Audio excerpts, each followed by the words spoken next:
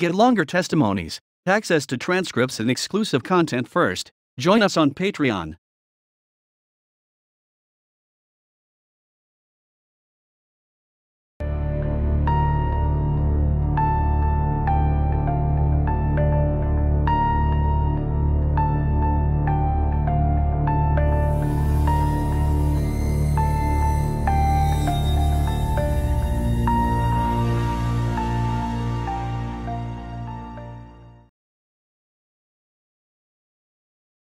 Mr. Troyer, Your Honor, the United States calls Eugene Coleman. Could you spell your last name, please? Coleman, C-O-L-E-M-A-N. Mr. Coleman, I'd like you to move your chair up and make sure you're nice and close to the microphone and keep your voice up while I ask you some questions. Mr. Coleman, how old are you, sir? 43. Do you currently live in another state under another name, a name other than Eugene Coleman? Yes. Is that by virtue of having been in the U.S. Marshal Witness Security or otherwise known as Witness Protection Program? Yes. All right. Are you currently in that program now? No. Now, Mr. Coleman, did you enter a guilty plea to a drug charge back in 2004? Yes. Was that a drug charge involving a drug conspiracy here in federal court in Philadelphia? Yes. All right, now I'm going to show you government exhibit, just for the witness only. Exhibit 176. In fact, if we could go to page 12 of exhibit 176. Do you recognize that document that was placed up there on the screen a moment ago? Yes. On page 12 of that document, dated February 9th, 2004, is that your signature? Yes. Is that your plea agreement that you signed in the 2004 case? Yes. Your Honor, we would move in Exhibit 176. It may be admitted. If we could go back to paragraph 1, sir, of that specific, on page 1 of that specific document and blow that up. Thank you. What was it, Mr. Coleman, that you pled guilty to back in 2004? Conspiracy to manufacture and distribute more than 5 kilograms of cocaine. Okay, that conspiracy, with who did you plead guilty to conspiring? Who did you conspire with? Kaboni Savage and Bubby. Who is Bubby? Gerald Thomas. All right, were there other people who you conspired with as well? Yes. All right, if we could look at paragraph 1, the conspiracy to manufacture and distribute more than 5 kilograms of cocaine, the second statement on there where it says the information, this was an information that you pled guilty to. Is that right? Yes.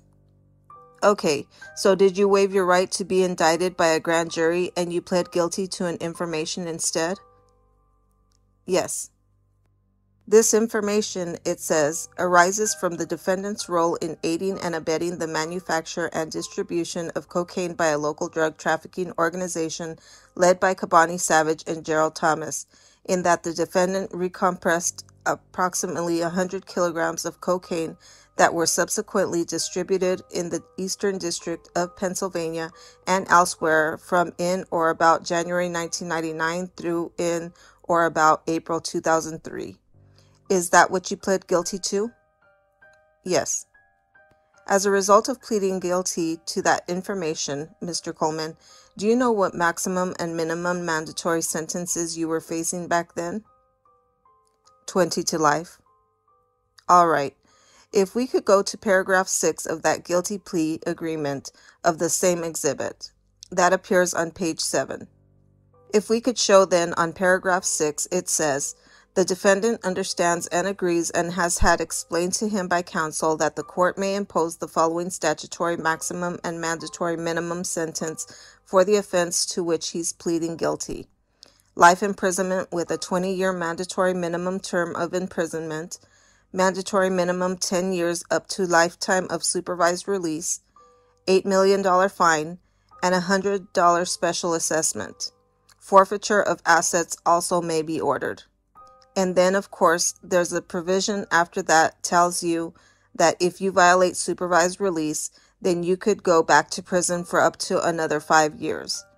Are those the maximum and minimum mandatory sentences that you understood back when you pled guilty in that case?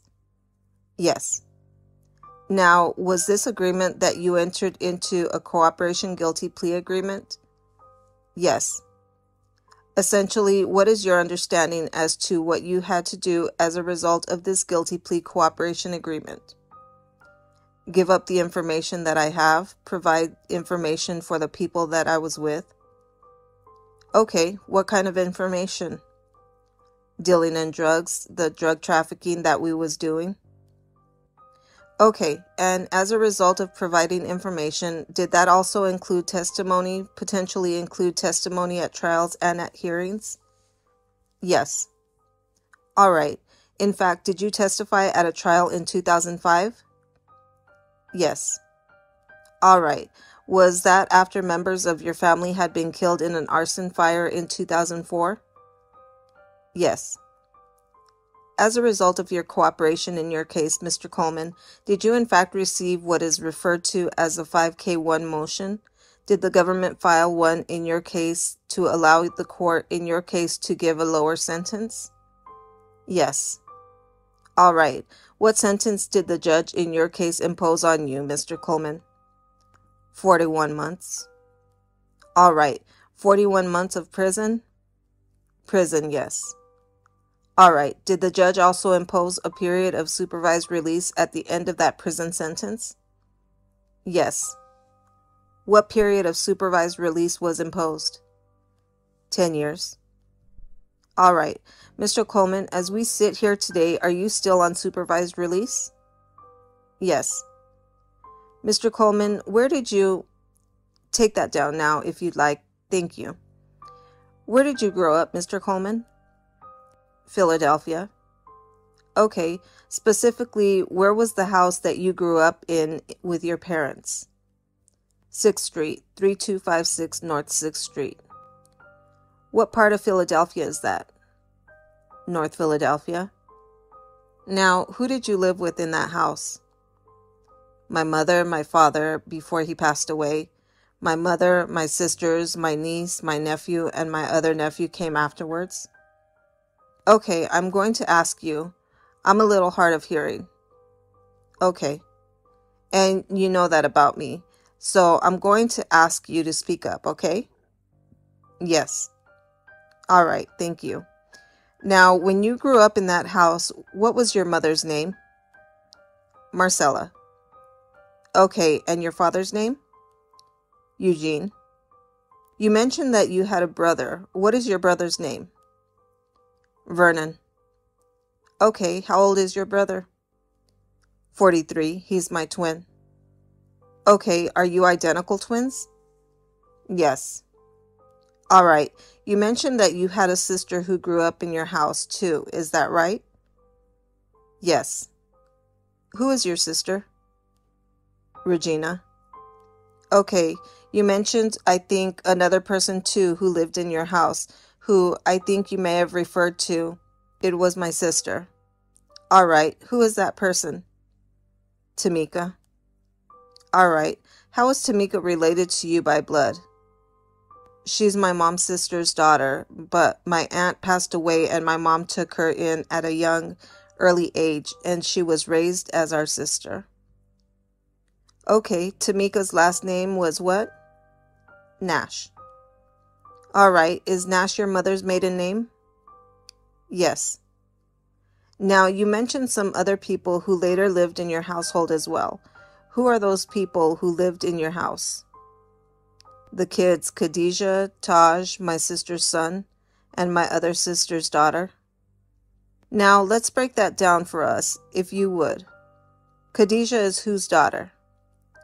Tamika Nash's daughter. And Taj was whose daughter? Regina's daughter. Okay, you mentioned who else? My nephew Sean was there, and my son, who was not even 1 yet at the time. Okay, now you mentioned Sean. Whose son is Sean's? Danielle is my brother's baby's mother. Okay, so it was your twin brother's son? Yes. Was Sean Rodriguez? Yes. All right.